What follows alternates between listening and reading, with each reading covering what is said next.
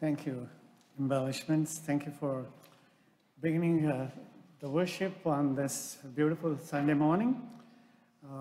Who knew that we would have a whole bunch of snow again, but I believe it's going to melt by the end of the week. That's at least my hope. But we are here in the house of God. This is a time for us to worship together, focus upon God, and cast our hearts and our lives upon God so that we can catch a glimpse of God in our worship together. So I'm glad that you're here in the house of God, and this worship is coming to you live from the First United Methodist Church of East Greenbush. And I'm Pastor Sundar, and we have Jean Cheviak and Tom McLaughlin will be leading in the worship as well. And just a quick announcement, those who are children here, they are requested to come forward during the Young Disciples time. And we have a special story. You see the special candles in front of you. The purple candles are specifically for you. The story goes around with you in mind, and the rest of us learn from you as well. So don't miss it. Please do come. And those of you who are joining us on Facebook, just pay attention to it. If you have children around, just gather them around to your around the table or around the TV set, and to watch and listen to the story as well. Request Jean. Good morning. I'd like to add my welcome to all of you who are here in the sanctuary, those of you watching on Facebook, and everyone who will be looking at the service during the week on YouTube or Facebook recordings. We have lots of flowers in the sanctuary today. The lovely flowers on the altar were given by the Sandersons in honor and memory of loved ones. The extra flowers on the altar, the sunflowers, are given by the Missions Ministry in solidarity and support of the people of Ukraine, which we all understand. And the flowers on the piano this morning are from the funeral on Friday of Ruth Dishler. So we thank everyone who has graced our sanctuary with these beautiful flowers. And it's nice to have the full bell choir back. You know, it's after a couple of years, it's really good to have them all up here again. And the only announcement this morning is going to be given by Tracy Haynes.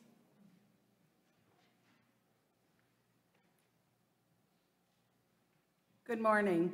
I'm here today to talk to you on behalf of the evangelism team. Unfortunately, the bus trip that we had planned on April 20th to go to Sight and Sound to see David in Lancaster, Pennsylvania, is not going to happen on April 20th. Unfortunately, we did not meet the numbers for Yankee Trails. We're not canceling the trip. We're going to do everything we can to reschedule it for maybe late summer, early fall. However, anyone that has made a deposit for the April 20th trip, that deposit is going to be returned to you. So we will be passing along information about the trip when we are going to have it as we get that information. Thank you.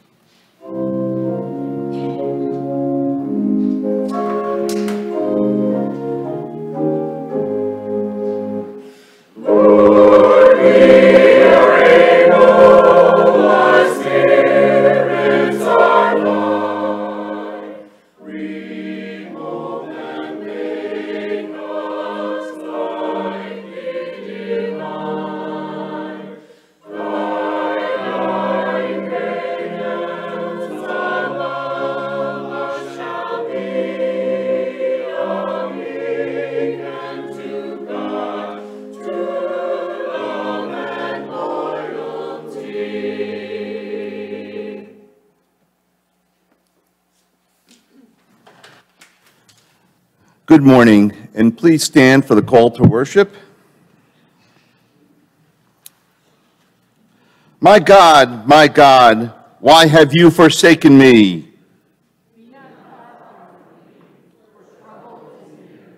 Why are you so far from saving me from the words of my groaning?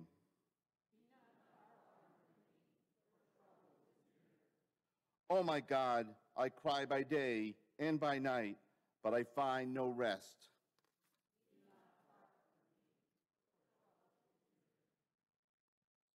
Deliver my soul from the sword, my precious life from the power of the dog.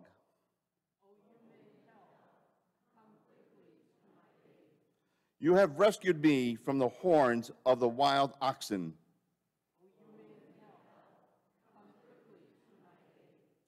You who fear the Lord, praise him. All you offspring of Jacob, glorify him.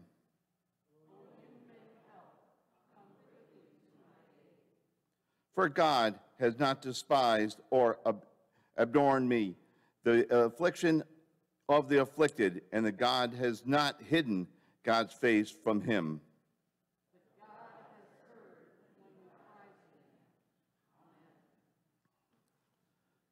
Please stay standing for the opening hymn, number 116, The God Abraham Praise, from the red hymnal.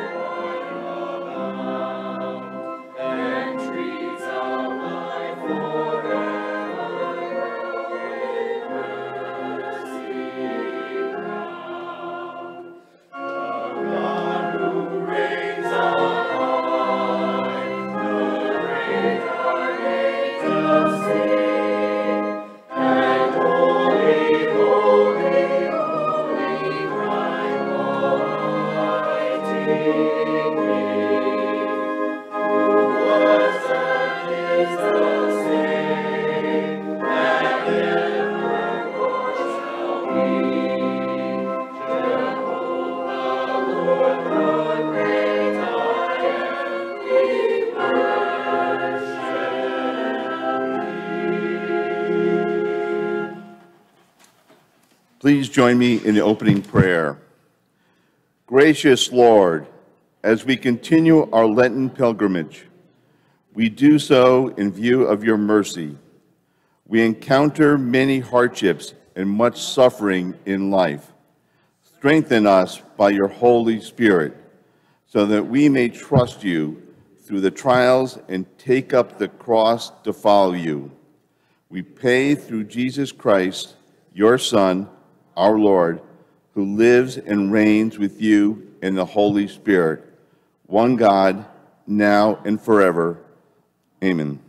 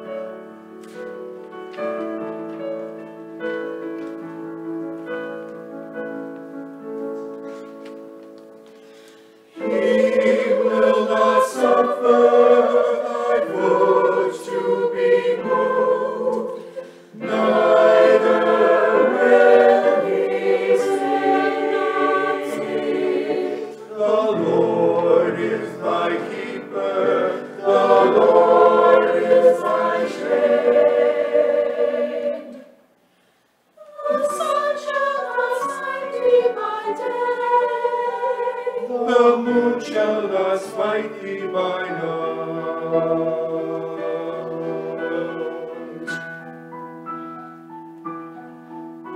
The Lord shall protect thee from every evil. He shall preserve thy soul.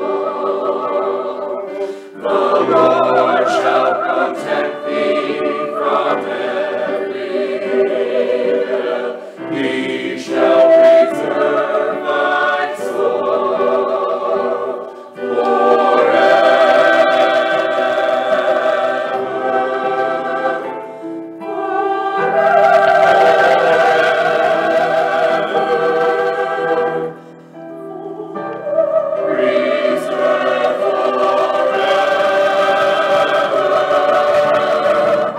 I lift my eyes unto the hills from where my help is come. My help is coming from the Lord. My help is coming from the Lord. My help is coming from the Lord.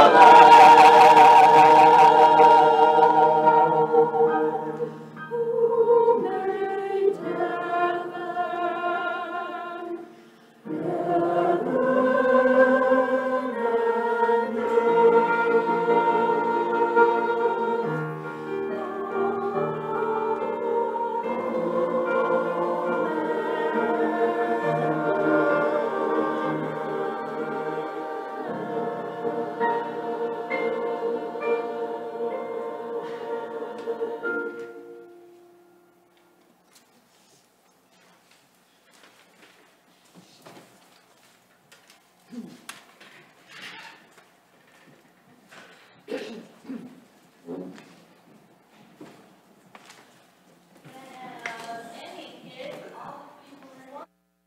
Come on up this morning. And you can bring a friend. You can come up. You can bring a friend. Can you come up? Oh, I need you. Because there's going to be some candle blowing out here in a minute. Come on over. And I need your help. Can you come up? No, you don't have to come. If I know you're shy. Hi. You want to sit here on the floor, or do you want to sit in the seat here? Because I don't want to embarrass you. Can you sit right over here? Okay. All right. So come on. Come on, come on. Whoa, we got lots of people. Come on over.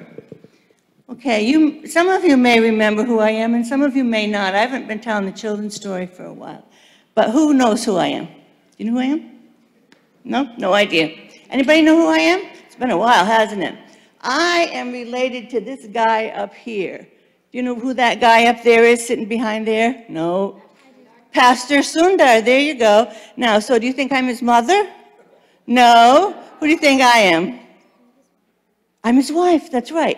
My name is Deb, and you can call me Deb. So this morning, I'm going to tip over in the stool, and I'm going to fall on the floor. I'm going to be in all kinds of trouble. I'm going to sit over here so I don't fall down. So I want to talk to you about this deal right here. Okay, what shape is that in? Can you tell? Can you tell what shape is it? What shape is it? It's a triangle. And a triangle has how many sides? 3. So this triangle is a lot like some theology that we know in the Christian church. And so we talk about the 3 in 1. So we talk about 3 names for God. And if God is one of the names, what's another name? Yep. Yes, that's another one. And there's one more. Yes. Yes, and what is the Lord's name? Jesus, that's right. So we have got Jesus, God, and the Holy Spirit. And this is what we look at coming up to Easter time. Okay, and so the purple candles stand for the 6 Sundays in Lent. And Lent is a time that we in the Christian church focus on. Who do you think we focus on during Lent? Jesus, that's right, Jesus. Yep, go ahead. During Lent, It used to be that way, and people did that because they wanted to keep their mind. Who do you think they wanted to keep their mind on? God or Jesus. So if they gave up something, it reminded them of that. And so people who grew up in the Catholic Church, and I think there's some people here probably that grew up in the Catholic Church. Raise your hand if you grew up in the Catholic Church. Anybody? A few people there. How many of you who have your hand up had to give up meat on Friday? Yep, and you got to eat what instead? Fish. Now, I would have been a real bad Catholic because I don't like fish. But anyway, so let's get back to the story here. So when we look at this as children and as a church, we do this so that it reminds us with a visual to think about Jesus. So which of these candles here do you think represents Jesus? Anybody know down there? How about down there on the end? Which one of these candles do you think here represents Jesus? The white one, that's right. The white one because it's pure and we think of white as being holy and clean, right? So the other candles here sort of represent those things that distract us from Jesus. Now, what does it mean to distract? Yep. Yeah, to draw our attention away from something. So because we want to not do that during Lent, we think of some things to do to remind us of Jesus. Now, can you think of anything that might distract you away from Jesus as a kid? What might keep you from thinking about Jesus? What? Homework. Don't you love that? Yes, it could, but I don't want to use that as an example because homework is kind of important, right? How about if I say two things and you tell me which distracts you more? Electronic games or homework? It depends. You're hedging your bets there, right? But I would say that most of the time,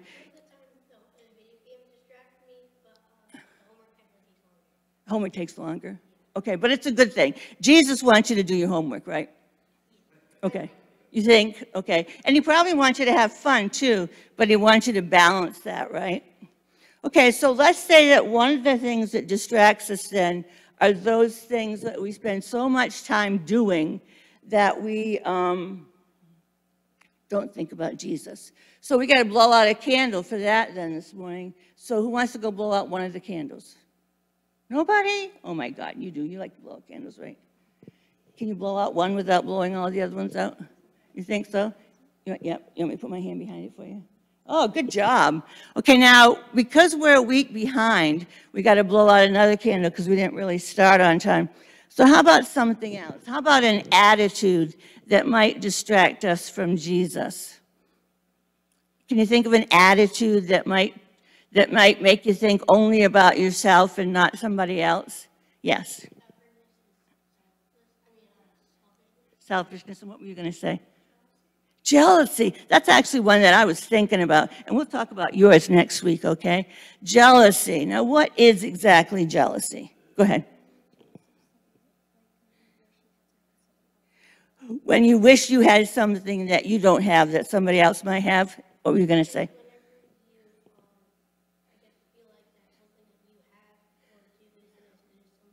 You may feel that way too. Now, if you're jealous, who are you thinking about? Or yourself, right? Now, when you're thinking about yourself all the time, are you thinking about Jesus? No. So we got to blow out the jealousy candle now. You want to blow out the jealousy candle? Okay. Try not to blow out more than one candle, okay? Now, just the purple candle. Blow out one of those purple candles. Okay, good job. Now, as we blow these candles out, we're having less and less distraction from the Christ candle, right? The Jesus candle. So in the next 4 weeks, we're going to talk about what those other candles might represent. And then the only thing that will be left will be the Jesus candle, right? And that day, will be, what day do you think that'll be when we get to the Jesus candle?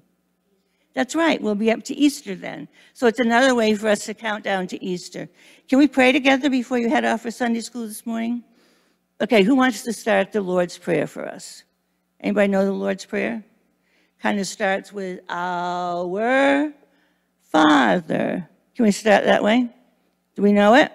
Okay, we're going to learn it if we don't. So let's close our eyes and let's everybody help us say our Father. Our Father, who art in heaven, hallowed be thy name. Thy kingdom come, thy will be done on earth as it is in heaven. Give us this day our daily bread, and forgive us our trespasses as we forgive those who trespass against us. And lead us not into temptation, but deliver us from evil. For thine is the kingdom and the power and the glory forever. Amen.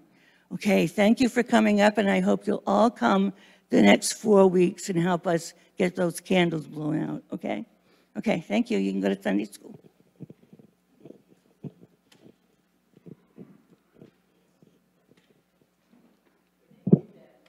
Really good lesson for all of us, not just the children. So we'll all have to think about that too. And we come now to our time of scripture, and we begin this morning with the Old Testament chapter, Numbers, chapter 21, verses 4 through 9, and I'll be reading from the Common English Bible. They marched from Mount Hor on the Reed Sea road around the land of Edom. The people became impatient on the road. The people spoke against God and Moses. Why did you bring us up from Egypt to kill us in the desert where there is no food or water? And we detest this miserable bread. So the Lord set poisonous snakes among the people, and they bit the people. Many of the Israelites died. The people went to Moses and said, "We've sinned, for we spoke against the Lord and you. Pray to the Lord so that he will send the snakes away from us." So Moses prayed for the people. The Lord said to Moses, "Make a poisonous snake and place it on a pole. Whoever is bitten can look at it and live." Moses made a bronze snake and placed it on a pole. If a snake bit someone, that person could look at the bronze snake and live. Continuing on to the New Testament, the book of 1 Peter, chapter 2, verses 21 through 25. You were called to this kind of endurance because Christ suffered on your behalf. He left you an example so that you might follow in his footsteps. He committed no sin, nor did he ever speak in ways meant to deceive. When he was insulted, he did not reply with insults. When he suffered, he did not threaten revenge. Instead, he trusted himself to the one who justifies justly. He carried in his own body on the cross the sins we committed. He did this so that we might live in righteousness, having nothing to do with sin. By his wounds you were healed. Though you were like straying sheep, you have now returned to the shepherd and guardian of your lives.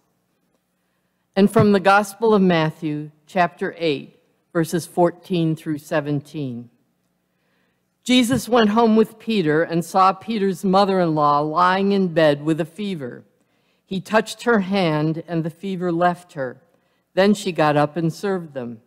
That evening, people brought to Jesus many who were demon-possessed. He threw the spirits out with just a word. He healed everyone who was sick. This happened so that what Isaiah the prophet said would be fulfilled. He is the one who took our illnesses and carried away our diseases. The word of the Lord. Thanks be to God. Our second hymn this morning is number 286, O Sacred Head Now Wounded. Please stand if you are able.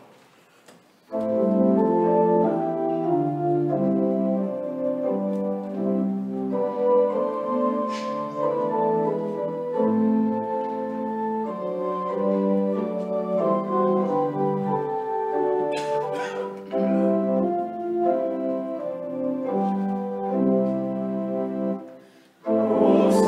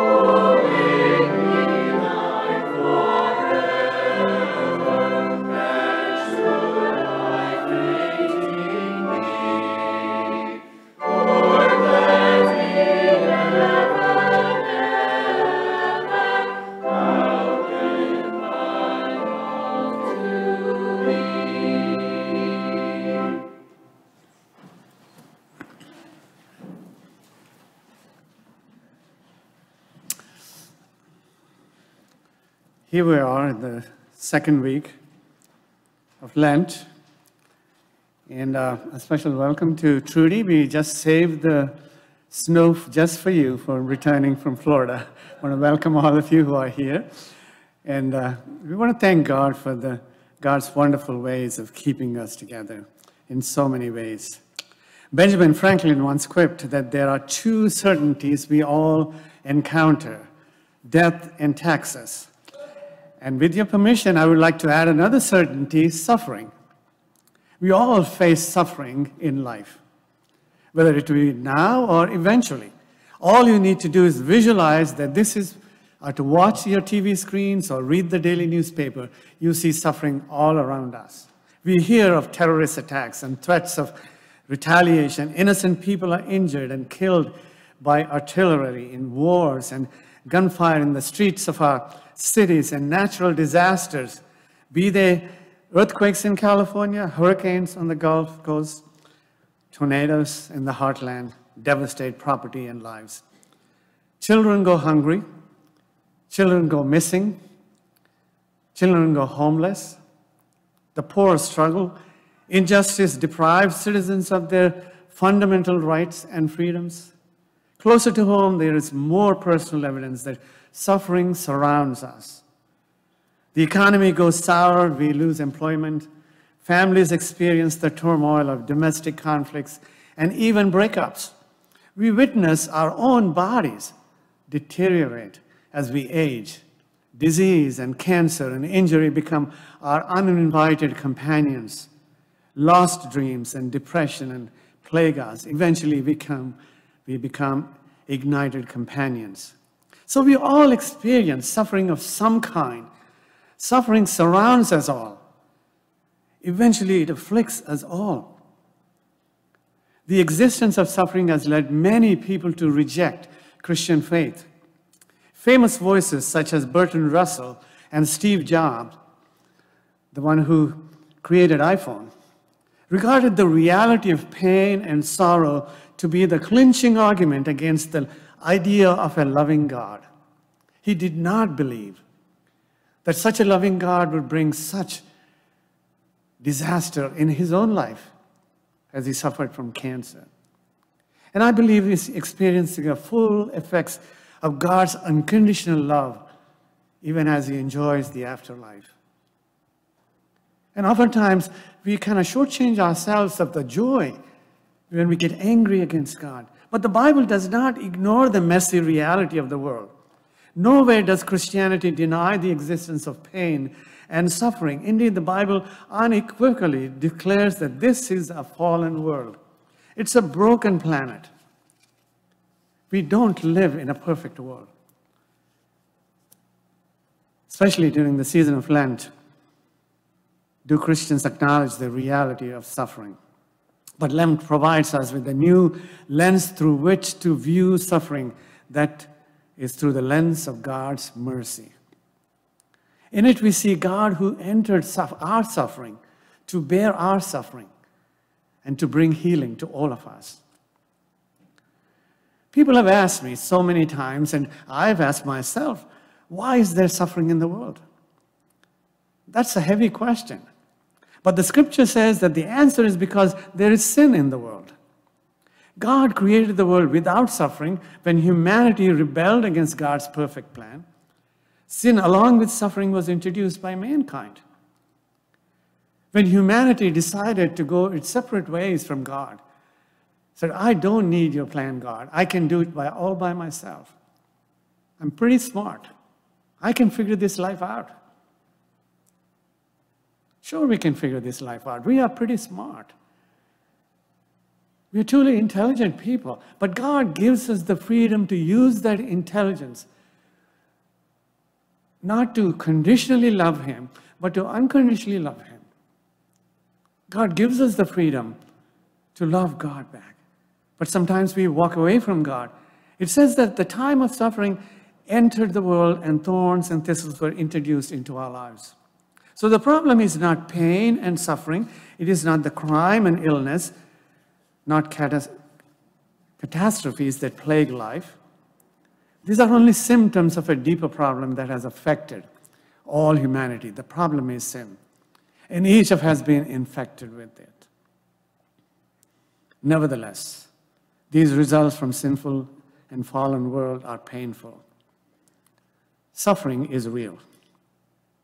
In the book, Migrants, Sharecroppers, and Mountaineers, a poverty-stricken mother described an incident in which her husband lost his temper at a preacher who was speaking on the topic of suffering, like me today, in a tent meeting.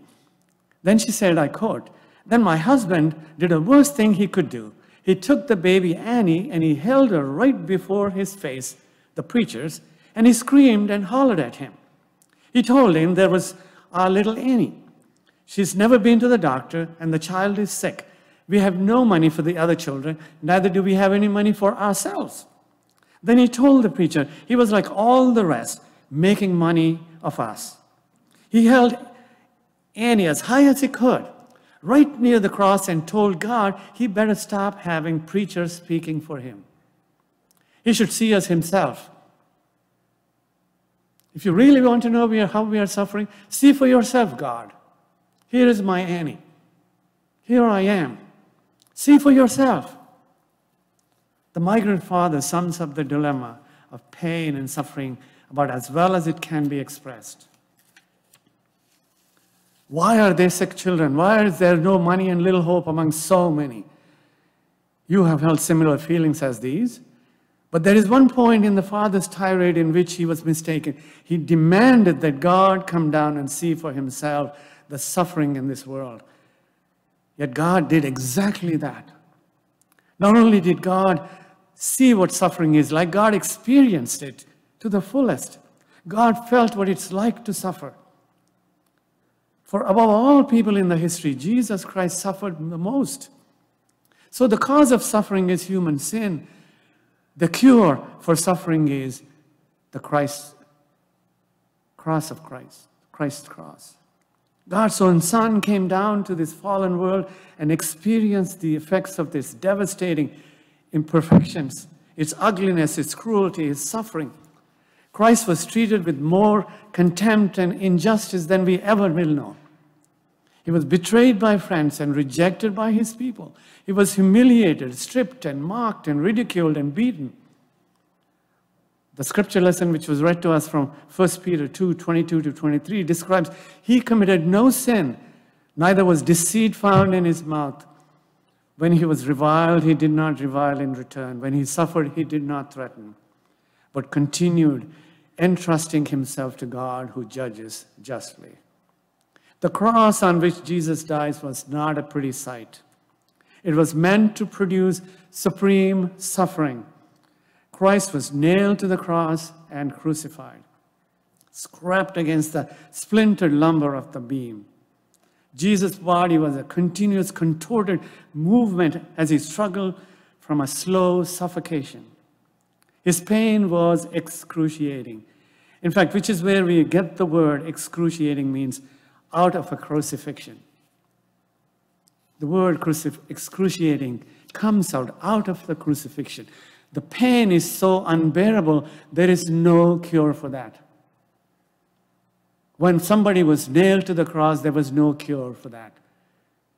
There was no resuscitation for that, no living after that. There are times in our own lives we feel excruciating pain, and it could be physical or mental or spiritual, or sadness in that way. But we feel that we have no other alternative.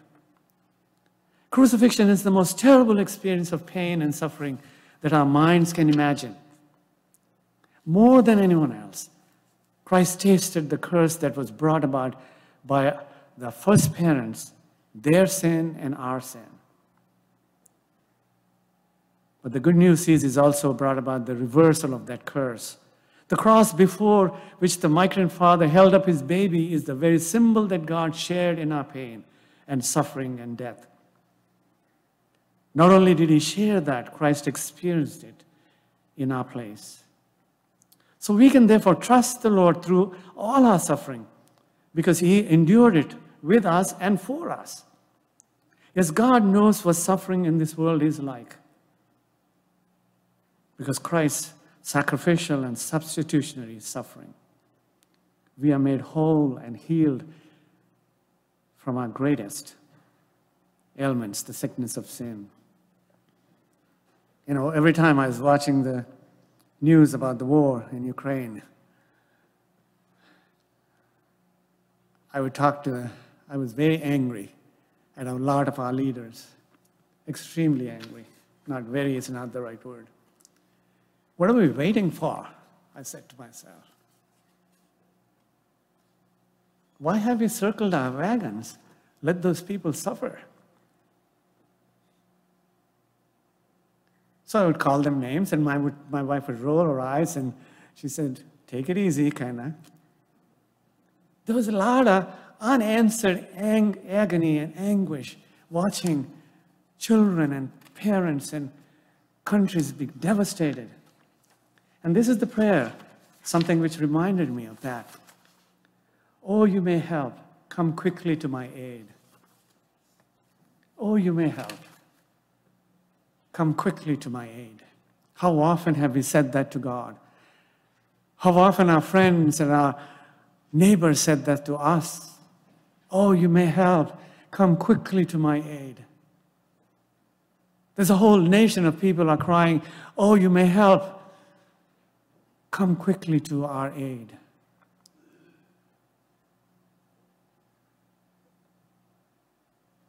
Yes, God knows what suffering in this world is like. And we are made whole and healed from our greatest sickness of sin. Apostle Peter wrote in our text, he himself bore our sins in his body on the cross, that we might die to sin and live to righteousness. Because Jesus has definitely dealt with the cause of suffering sin. We can certainly trust him to deal compassionately with the symptoms of our suffering, the pain and sorrows we experience in life. So the cause of suffering is sin.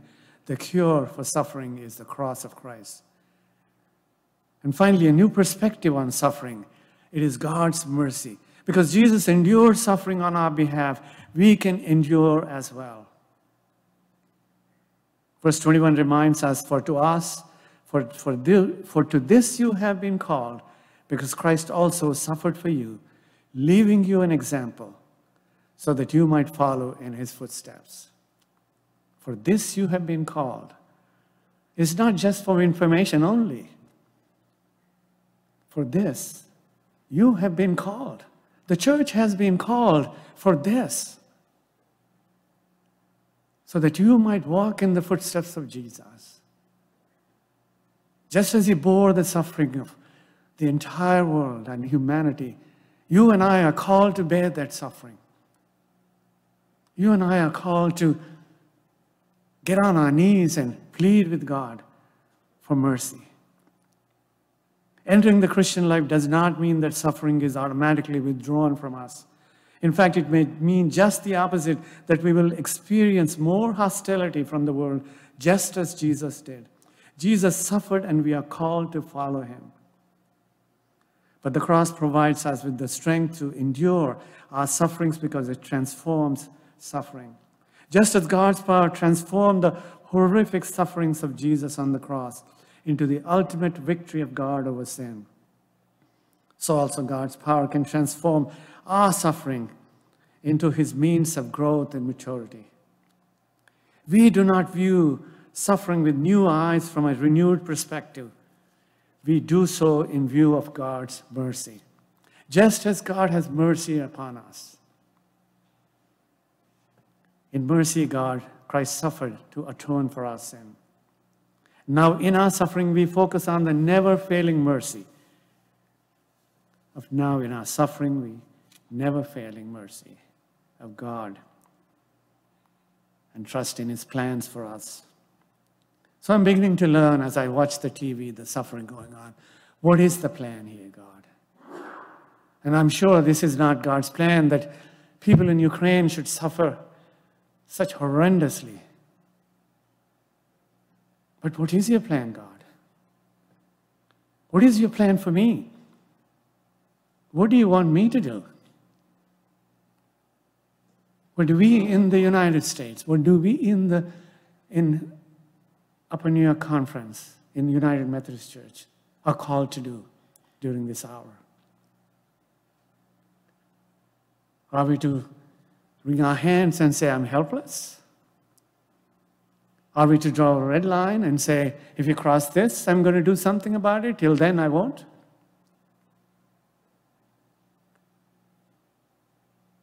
There are so many unanswered questions for me. I'm going to share this with you. And pray with me. Pray that God will give all of us the courage to do the right thing.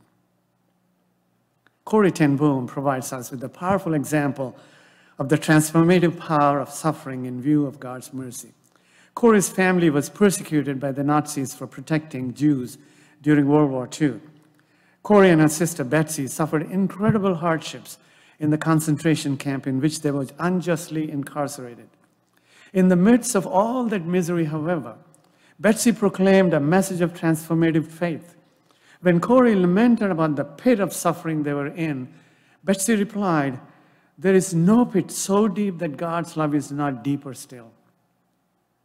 Betsy knew that life is painful, but God's mercy is even more powerful. Apostle Peter wrote about Jesus saying, "By his wounds you have been healed." During this Lent and always, may we remember the horrific suffering Christ experienced on the cross for us. May we also never forget the healing and hope that came from that sacrifice.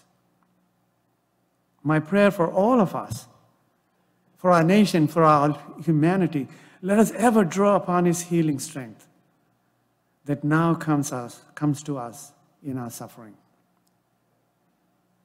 As we suffer watching these pictures, as we anguish, seeing people, families separated, children separated, lost in this turmoil, let us humble ourselves before God and pray for those who need our support, who need our comfort, who need our uplifting, that they will overcome. And look forward to that day when God will bless them beyond their imaginations. Let us pray. Merciful God, in your mercy you have saved us. In your mercy you have let your Son Jesus Christ, the perfect Lamb of God, to suffer on the cross for us. In your mercy you draw us to bless us beyond anything we can imagine in the days to come. Bless your people who are gathered here. Send them forth with your blessing and send them with strong hearts, quick feet, deep love, so that your name and your kingdom be built upon this earth. In Jesus' name I pray. Amen. Let us continue our worship as we bring God's tithes and our offerings.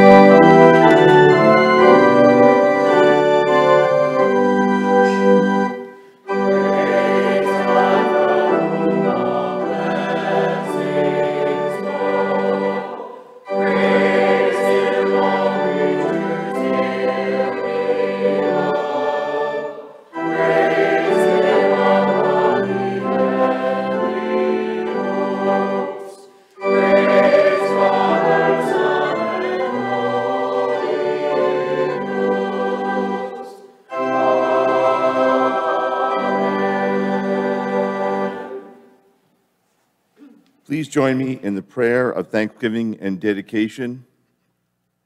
O Lord, you are God. By your grace, we reap the abundant harvest.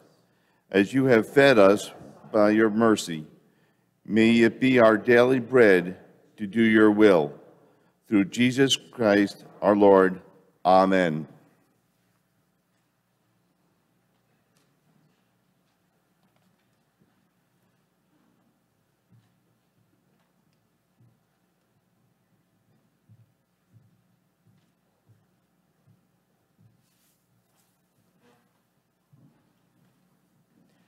We come now to our time of joys and concerns, and we have several joys today, which is really nice.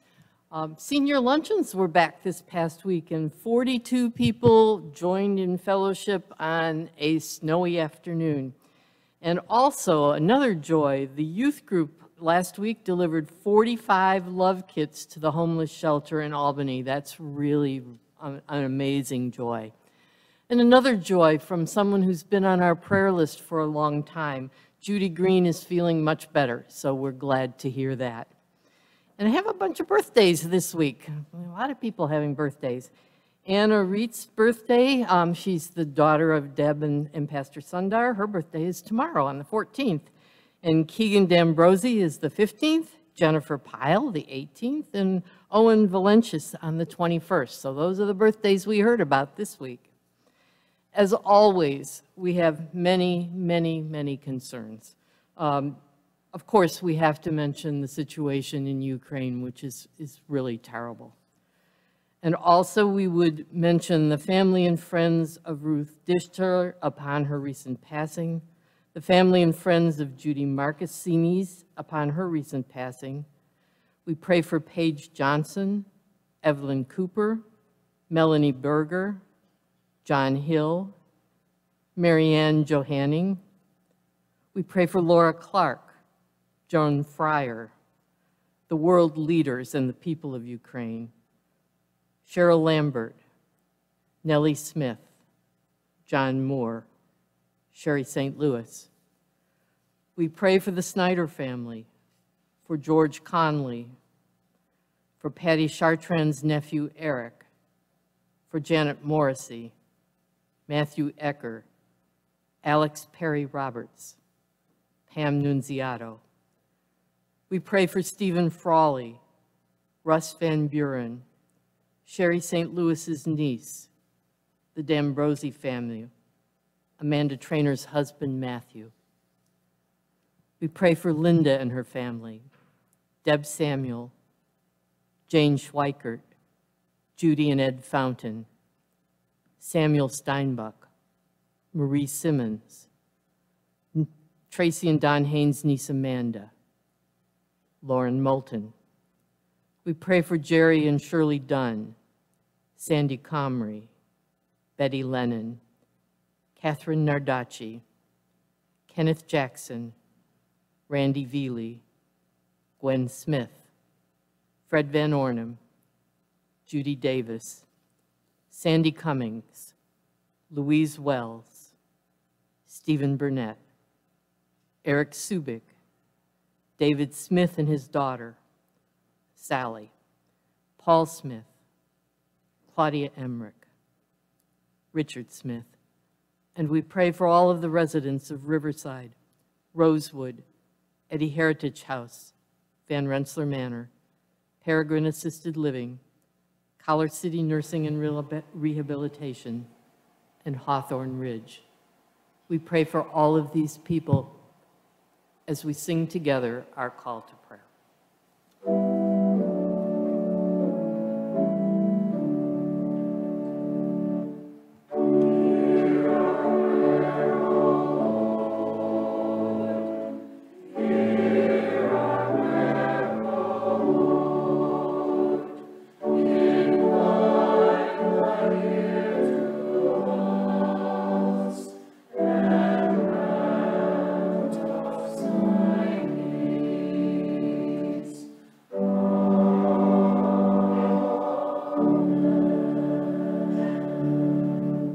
Holy God, we humble ourselves before you today.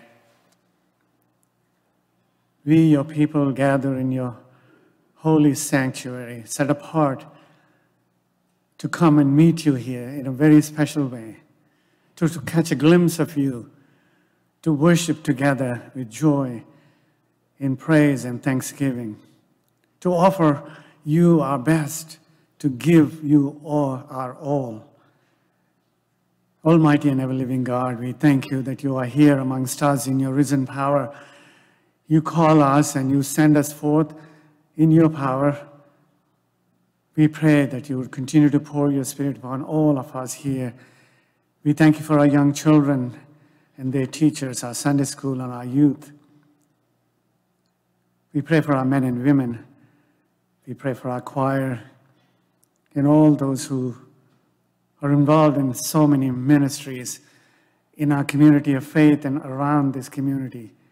We thank you and praise you for the gifts you have entrusted to us, for the faithfulness with which we use them. We pray that you would continue to increase our understanding of who you are, to trust you, to give you the grace, to give you the glory as you give us the grace. Lord God, we lift up all the names which are mentioned this morning. You know their needs, and we do not need to ask you, but yet we come before you, and you ask us to come and place before you our burdens. We ask you to heal them and restore them and strengthen them, protect and preserve them.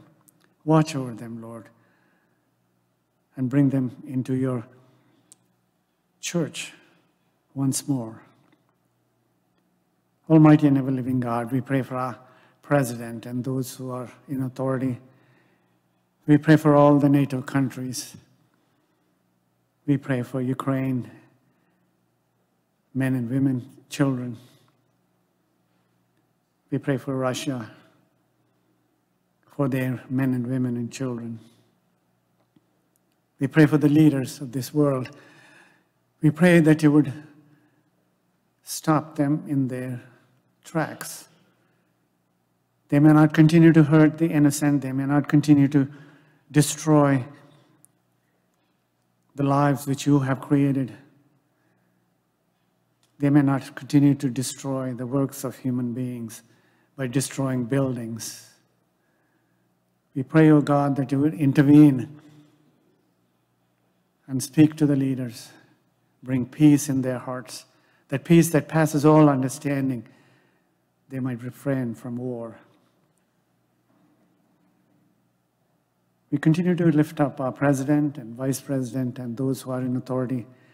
Give them your grace and give them your strength and direction to protect those who need protection in this sacred hour.